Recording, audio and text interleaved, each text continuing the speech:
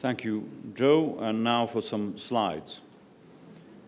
I'm going to do two things in my slot. I'm going to talk a little bit about what the Urban Age project has been trying to do intellectually over the last years, what we've found, and why we've come here. And then in the last minutes, I'm going to talk about the logistics of these 2 days and how they're organized. Let me also welcome the number of people from around the world who will be following this live through a live stream at the moment. So welcome from anywhere from the United States to Europe to Asia and other parts of Africa. And please use the Twitter handle that you see over there, but put your phones on silent. But do use the Twitter handle at Urban Age as you see there. I'm going to show you 4 very rapid images. They happen to be of Kampala, but they could be any city. They could be where we were yesterday with Faisal and Zegeye in Addis. They could be other cities from around the world.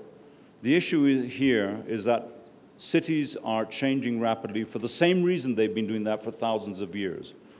People come to cities to meet, to do business, to transact, to exchange goods, to exchange ideas, to exchange information, to exchange money. And until that changes, urbanization is not going to stop. That's the heart of the question behind the urban age. That's why we started our work, and we started in around 2005 when 50% of the world became urbanized.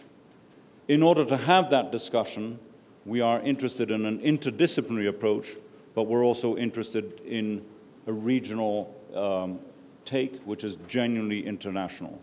That's why we have more than 60 speakers from over 26 cities represented here and in the program, which I'll come to. But urbanization is not an equal thing.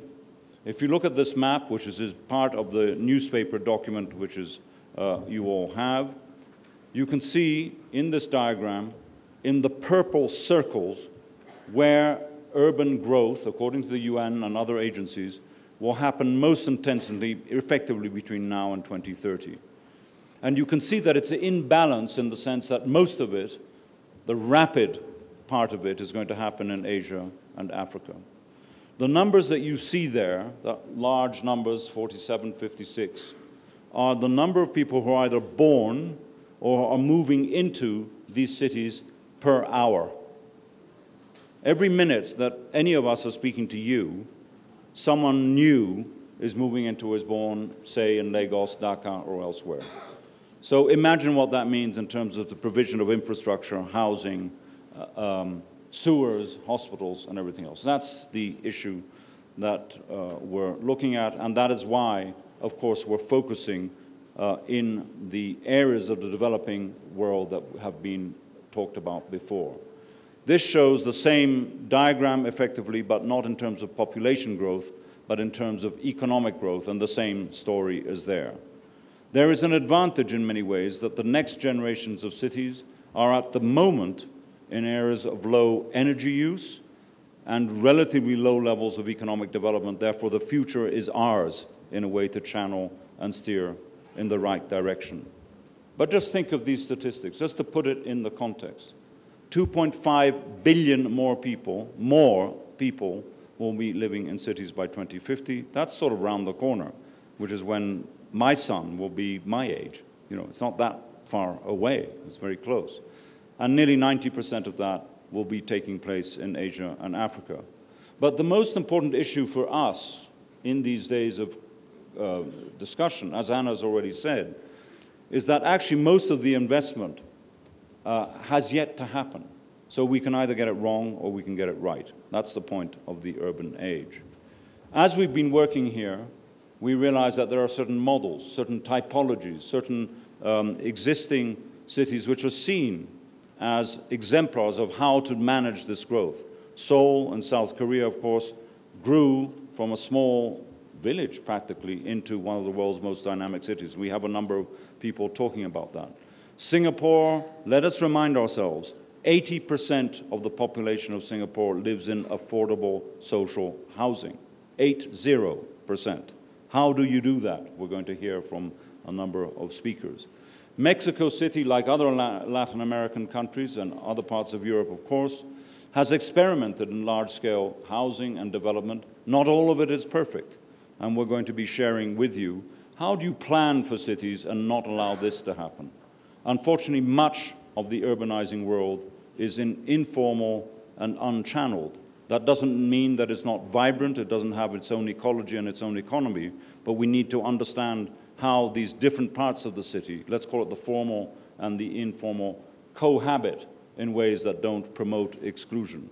That is why, and we heard before from Anna, we have speakers from Medellin and Colombia that turned the city round, literally, in 25 years, from the city with the highest homicide rate in the world to a place that people love to visit, enjoy, and live in. These are the challenges for India, for Pakistan, and for other countries which are represented in these few days. And we come, of course, with fresh eyes, not to tell Africa what to do, but to share with you, to offer a mirror reflection with you as to what the issues are in cities like Lagos, in cities like Kampala, or elsewhere. Because the question really is what do you do with this? You know, when you have an environment which is growing, how do you actually design it? What sort of economy, what sort of governance, whose voice is actually represented are issues which are fundamental and need to be understood. This becomes more and more important when, say, a city like Kinshasa, this could be many other cities in the rest of the world, are growing literally uncontrollably, eating up the surrounding green land with devastating environmental and, I would say, social consequences. And again, we were fascinated yesterday in the tour to see that this country has invested in 200,000 plus housing projects around the city, and it's an important statement to be made. I cannot not talk about this project.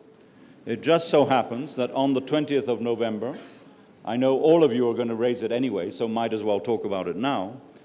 On the 20th of November, a short time ago, a project for the heart of your city, is privately led mainly from foreign investment, has been presented, and it's been talked about with enormous sort of intensity, shall I say.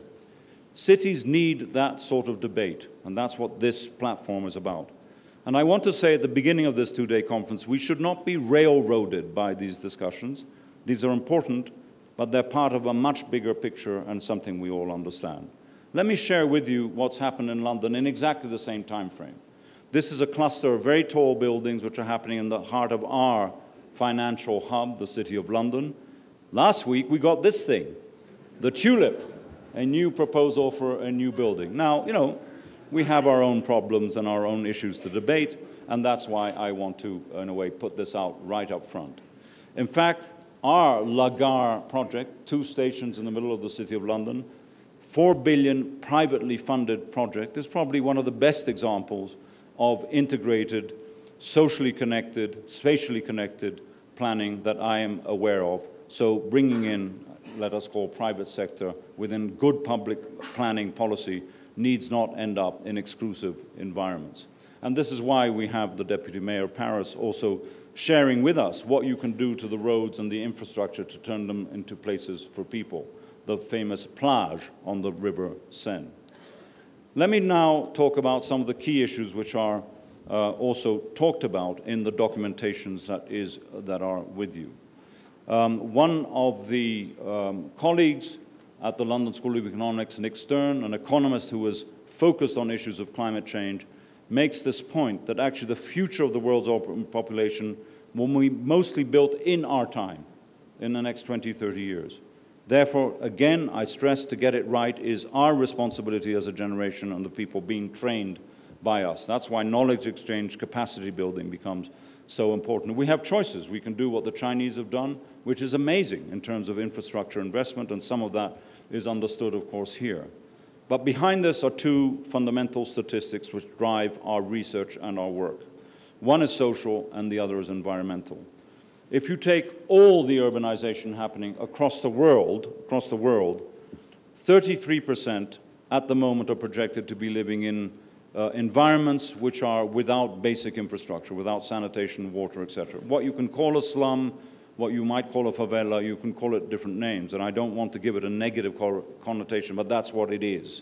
It's unplanned, broadly speaking. And you know as well as I that in Africa, there are large concentrations, in some cases 60, 70%. Could be described in that way, but we'll be talking about that. So it's a strong issue here.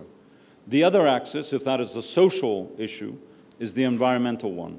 Cities today, because of what they are, let us remind ourselves, people come to cities to do stuff, to do jobs, to exchange goods. I mentioned it before.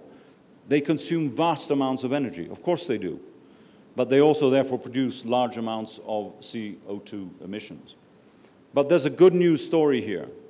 If you actually manage cities, plan them in such a way that you get them right, you can actually have a maximum impact on the global sustainability of the planet. Cities are part of the solution, not just part of the problem. So you don't have to have cities, as in Delhi, where the equivalent of bad air is like smoking 1 pack of cigarettes a day. That's what we're talking about, right? What did we do 40 years ago? We banned smoking. We stopped it. We said it's bad for you. So I think we have to do something similar here. The urban age, we've mentioned it before, has been meeting many times across the world. And in fact, it's more than just meeting. It's a series of research projects, in-depth work, very much along the lines that I've talked about. And in fact, most of the cities that you see there in yellow, with the conference this year, focusing very much on developing urban futures. We've put much of that work in a book, which in fact came out only a few weeks ago, that Philip Rode and I edited, but with contributions from, in fact, many people in the room. We put a lot of that knowledge and new knowledge in this publication, which I'm now going to talk about. And in a way, this statistic, this graph here, if you can read what it actually says, is the reason why we're here. If you look at where large cities are growing across the world, the top 5, 6, 7 cities are all in Africa. The next are all in Asia. You can see that here, for those of you like me who don't have my glasses, I can't read what's on the screen. But they're all, Addis Ababa, Dar es Salaam, and others are represented there. So it sort of totally makes sense that this is where we have to have the debate. This is where it matters actually most. Because even Mexico City, certainly London or Paris, even though we're growing a bit, finally, it's nothing like the rate of growth that is actually happening here. So we produce this, one of many publications for this conference. Let me say at this stage, there's only 1 copy per person. So don't steal your neighbor's one, because it can't be replaced. But it can be downloaded on our website as of today. We only have literally as many copies that are available for people in this room. So let me just tell you what's in there in terms of our research to frame some of the discussions over the next few days. The first thing is that if you look at cities literally across the world, there is a trend that the more that we urbanize, the better the wealth is, measured in a very conventional term, GDP. In other words, how much money you have in your pocket. That is not the only criteria for well-being. In fact, that's been challenged by economists and others around the world. But certainly there's a story there that needs to be understood. So when you go and see the skyline of Addis changing, or the skyline of Nairobi, or elsewhere, one understands what is actually happening in terms of job creation, wealth, but also the risks associated with that in terms of inequality. Africa today actually is more urbanized than perhaps many of us thought. It's already at 42%. These images, which you'll see compare different continents, show the sparsity of urban development that there is in certain regions, obviously the Sahara and so on, and therefore the potential, but also the enormous distances. The more the color is red on this map, the more dense some of these cities are. But look at that. Same diagram for Asia and particularly India. Look at the concentration of urban development and sheer number of people together in the northern regions of India and sort of elsewhere. And compare that to the old continent of Europe, where 74% is urbanized. We could have also, and you'll see it in the document, in Latin America, where it's even more. So we have lessons to learn here. It's not the first time that there has been urbanization, and Joe Beale mentioned that the LSE was born effectively at the time of intense, not so rapid urbanization in Europe.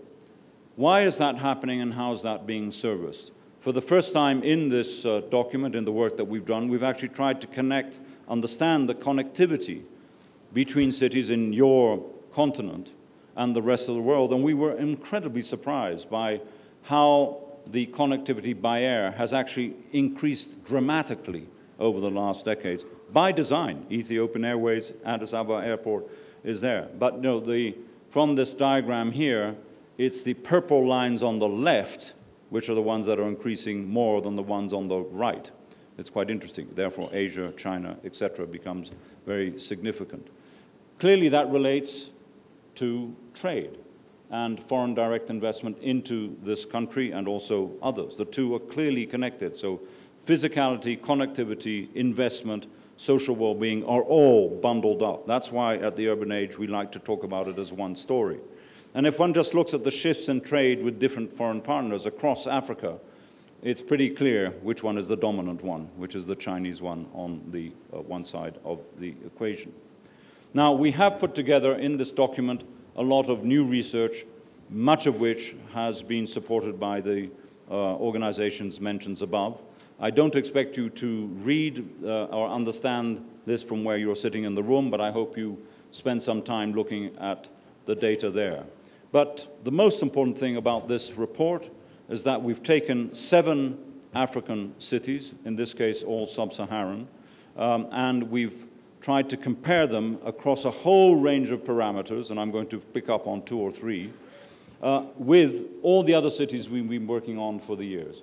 It's the idea not of benchmarking or ranking and say who's better or who's worse. It's just saying this is what density is here, this is what density is there. This is what transport equity is like here, that is what's there. Not because one is better than the other. This is how it is, and it's a good starting point for, I think, policy development, and that's why we've done this work. So apart from Addis, we've looked at these 6 cities in some detail. Let me just pick up a couple of points. I mentioned before the population growth per hour.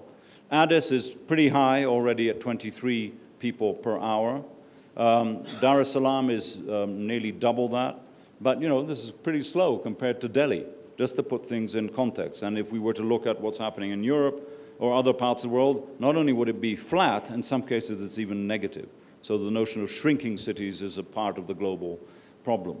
If we look at the density, which I've referred to, and I'll show you in illustrations in a moment, actually Addis is more dense than perhaps maybe some of us thought at the beginning, but it's not as dense as Nairobi, but which is more or less the density of Seoul, one of the sort of models that is being talked about.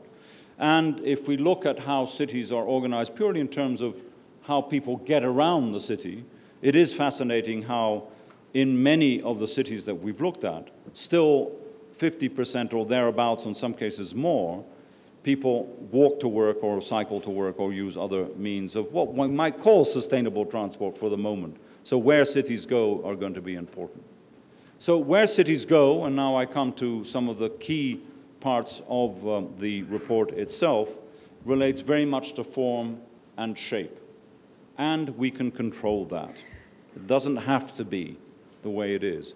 We've looked at Guangzhou in China just as one example of a city that has grown. Look at those statistics.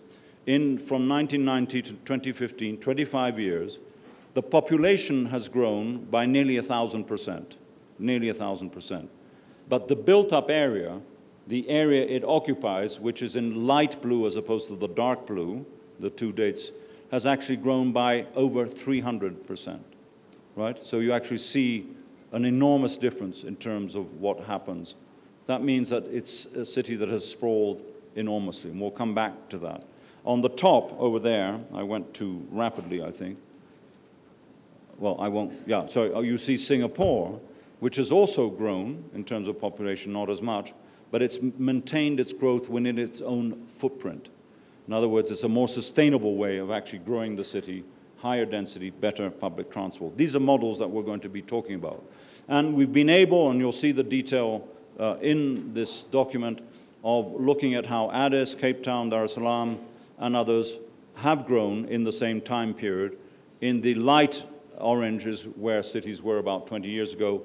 In the darker brown orange is where cities have grown. And you can recognize how many of them are also growing outside the boundary of the city where the mayor is in charge. So that's a big issue in terms of governance. which we can come back to.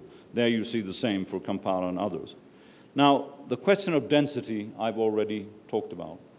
What does density actually mean in this context? On the image on the left is the density of where people live, more or less, in Shanghai. The taller the spike doesn't mean the higher the buildings, it means the number of people in a space, in a square kilometer, roughly. The more you go up, the more people there are. So if in this room there were twice the number of people there are now, which would be pretty amazing, but I mean, it's pretty good as it is, you would have a double the spike, right? So what you see here is the story of Shanghai, that city has very much moved on intentionally, is that the densities have doubled or tripled to make it a global city. But it's also been accompanied by vast investments in public transport, 280 new subway stations, and much more with it. You can't really do one without the other. And it's fascinating. Look, these are all to scale, right? They're all the same scale. They're not distorted. How a city like Cairo, there are a number of colleagues here from Cairo who will be speaking, which is a city which is not 20 or 30 story high. It has 6 or 7 story buildings or higher, but many of them lower. But the density of that city is absolutely astronomical. So these are issues that need to be understood and compared. Let's talk about a number of social issues here. If you look at the city not in spatial terms, but in terms of who's actually living in it, it is striking that in Addis, if you look at what we call an age pyramid, a very large proportion of people are below the age of 20. These age pyramids are heavier at the bottom. It's interesting if you look at other cities across Africa, of course the story is roughly the same. But look at Tokyo. It's actually nearly the opposite. It's an aging city. So the problems are completely different. They're about providing infrastructure for those my age and older rather than young people, and we're going to be talking about that in the first session that follows. All this relates to governance. In the end, unless you govern a city, you have democracy, you have investment. The issue of governance is fundamental, and we've studied this and is presented in the papers. We've looked at where federal government is important, where city government is significant, and how different forms of government, for example, in London or elsewhere, either help represent the voice of the people or probably even hinder that.